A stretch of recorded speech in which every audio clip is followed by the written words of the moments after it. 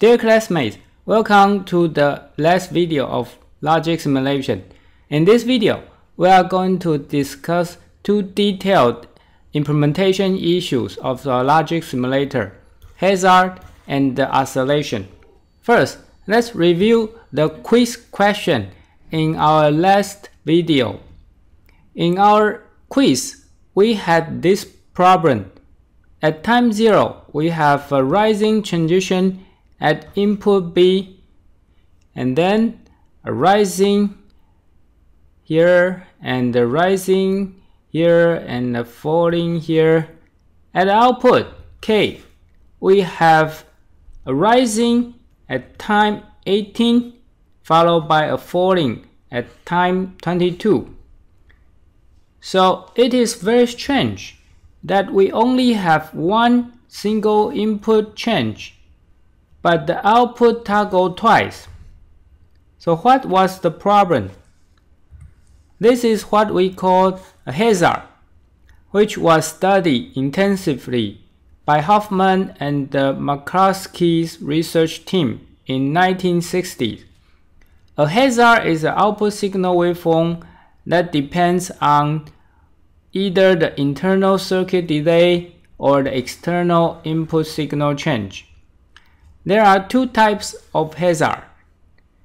Static hazard is a momentary change of gate output that does not cause the steady gate output to change. For example, in this figure, the static value is 1 and we have a very short pulse to 0. This is what we call a static 1 hazard. On the contrary, we can have a static 0 hazard. The steady output is 0, but we have a very short pulse to 1.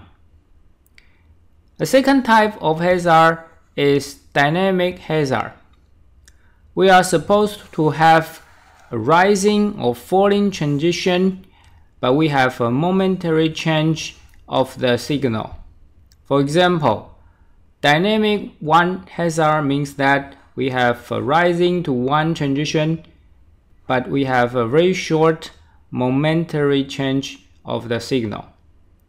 And dynamic 0 hazard is similar. In this video, we are going to focus only on the static hazard. So why do we have hazard in the circuit? There are two reasons. Reason number 1 is called logic hazard. That means a signal change will converge with different timing. For example, for this circuit, we have one signal change which propagates through two paths. The upper path is longer. The path delay is 8 nanoseconds. The lower path, however, is shorter, only 4 nanoseconds.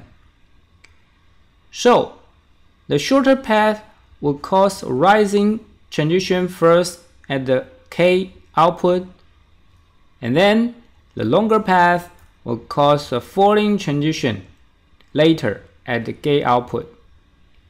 So, we will see a momentary change to 1, and then it falls back to 0. The second reason is function hazard. For function hazard, it is caused by more than one input change. For example, for this simple AND gate, we have a rising transition at the one input and a falling transition at the other input.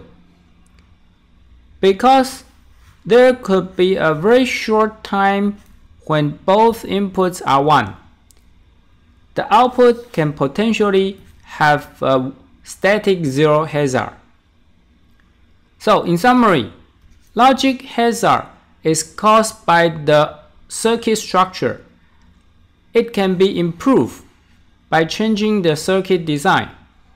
However, function hazard is not caused by the circuit structure, so it cannot be improved by changing the circuit design. So why do we have to worry about hazard? When we test a circuit, we need to consider hazard because hazards affect our test timing. For example, suppose we want to test this circuit. We apply two test patterns, 100 and 110. At the output, we would expect a 0. That means no signal change. However, our test result can be influenced by hazard. On the tester, we need to specify a stop time, which means the time to observe the circuit output. For this specific example, if we observe output K at time 16, the circuit passed the test because the expected value is 0 and the observed value is also 0. However, if we test the circuit and the stop time is 20, then it will fail the test because the observed value will be 1 due to the hazard. Again, if we set the stop time to be 24, this circuit will pass the test again. So we can see that the test result is dependent on the test timing. So we need to consider the hazard so that we can decide the test timing. So how can we detect the hazard? Of course, we can use event-driven simulation, but it's computationally very expensive. The 6-value simulation has been proposed to detect potential static hazard. In the 6-value simulation, we use 0 to represent static 0, 1 to represent static 1, R to represent rising transition from 0 to 1, F to represent a falling transition from 1 to 0, and the 0 star represent a static 0 hazard. 1 star represent a static 1 hazard. For this AND gate, for example, suppose one of the input has a rising transition and the other input has a falling transition. On this 6-value truth table, we can see that the output would be 1 star, which means a potential static 0 hazard at the output. Please note that the 6-value simulation cannot determine for sure if there is a hazard or not.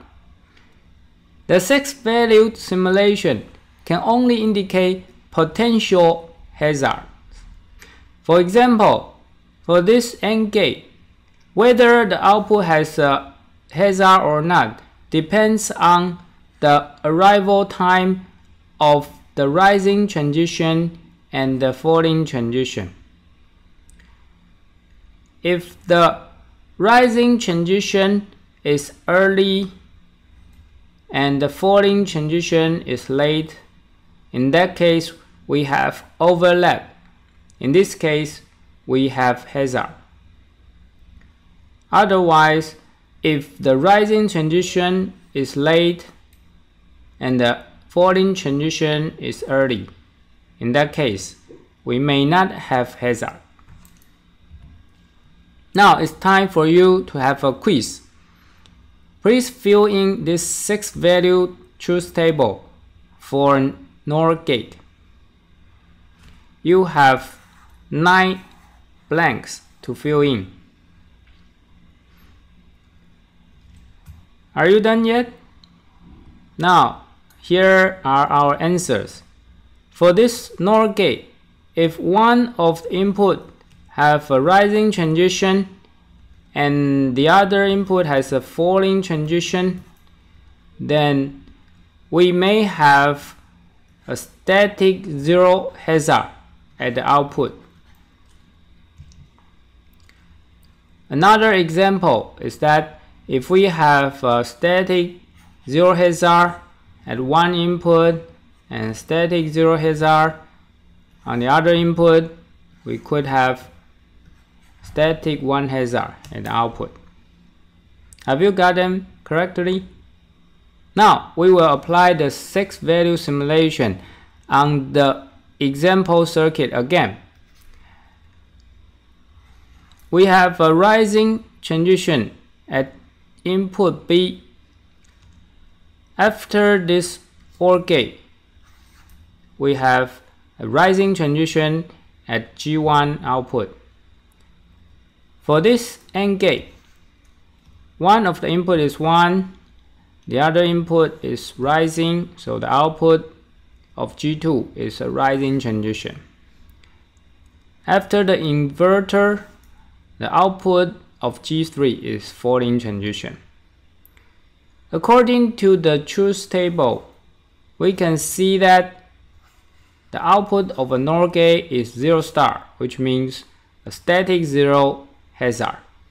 So using the 6-value simulation, we can detect the potential hazard and the circuit output. Now it's time for you to do the quiz. Please run the 6-value simulation to determine whether there is a potential static hazard in the output or not. Have you finished yet? Given the input 0, R1, the output of the OR gate is a rising transition, and the output of this AND gate is 0 because one of the input is static 0. And the output of the inverter is a falling transition. Finally, the output of K is a rising transition. Please note that there is no hazard because there is only one sensitized path. The upper path is static value, so only one propagation path from the signal input change to the output, so there is no hazard. Have you got it correctly? Now let's consider the second issue, oscillation. Before we work on the oscillation, please do this quiz. Given this circuit with cross-coupled NAND gates, please simulate the circuit using the event-driven algorithm with initial values S prime equal to 1, R prime equal to 1, and the Y equal to 0, R prime equal to 1. There is a falling transition at time 0 at input S prime, and there is a rising transition at time 4 for the S prime. Now please finish this table and draw the output waveforms.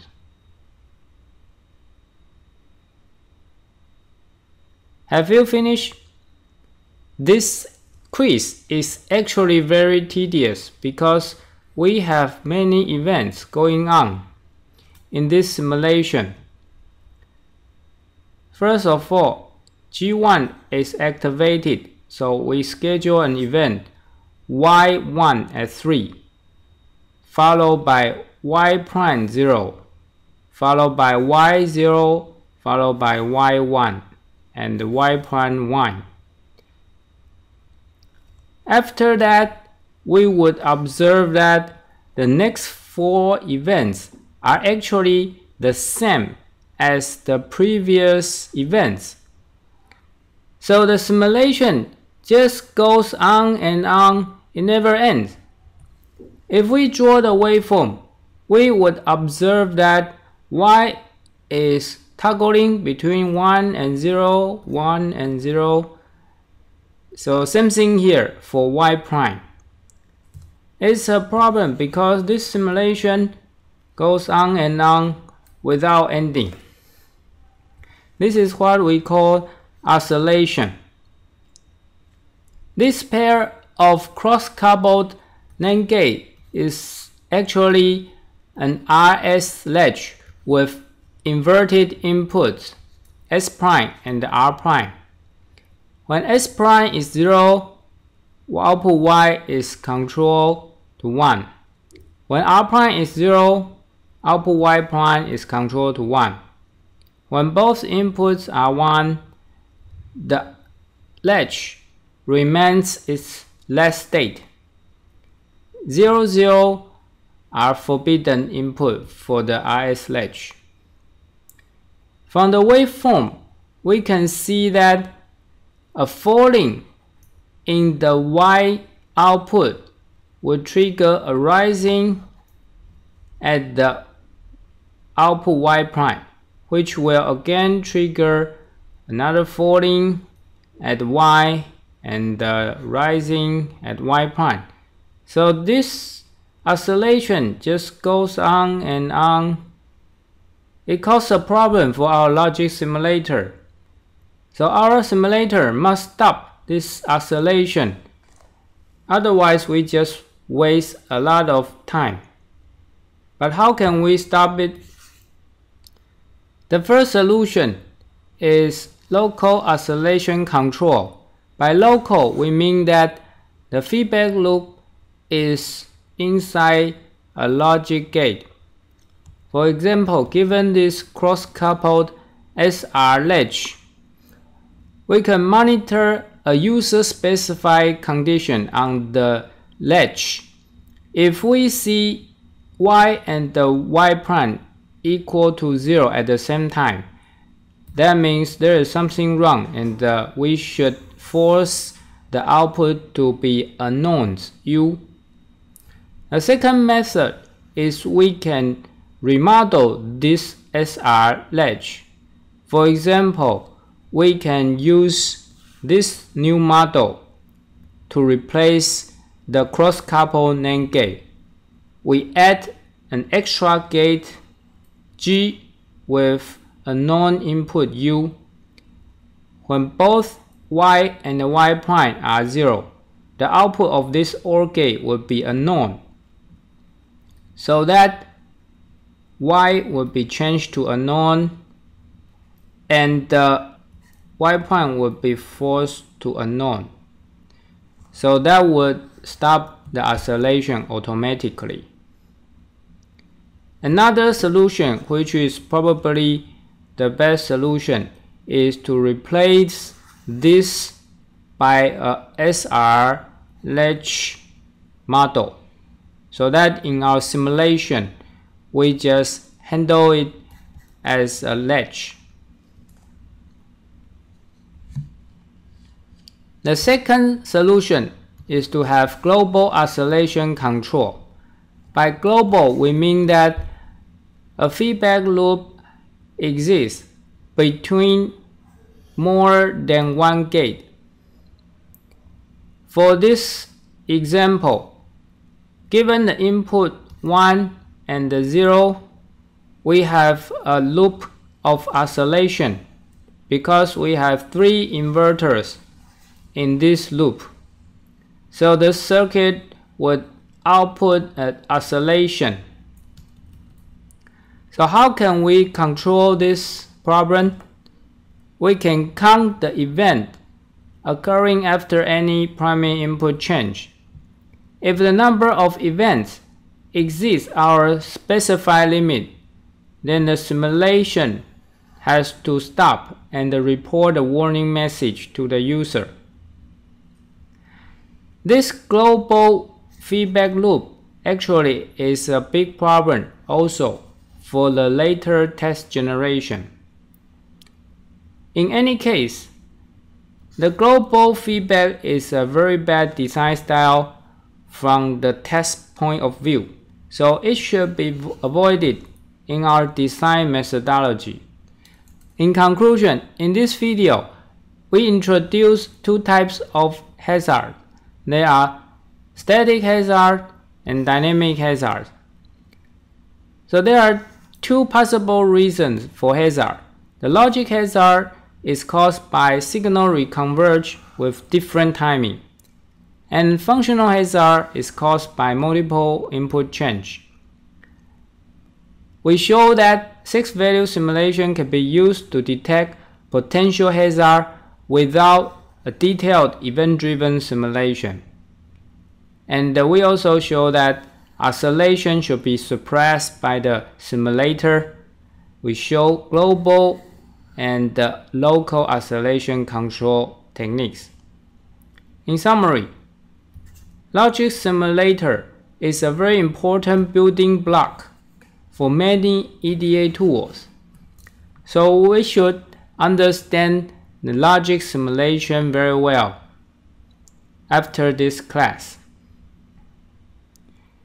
Before we end this video, we have one FFT for you to think about. In our oscillation slide, we show that this circuit would oscillate in our simulator. But what would really happen in a real circuit with a cross-coupled NAND gate latch like this? This is an interesting question for you. Please think about it. Thank you.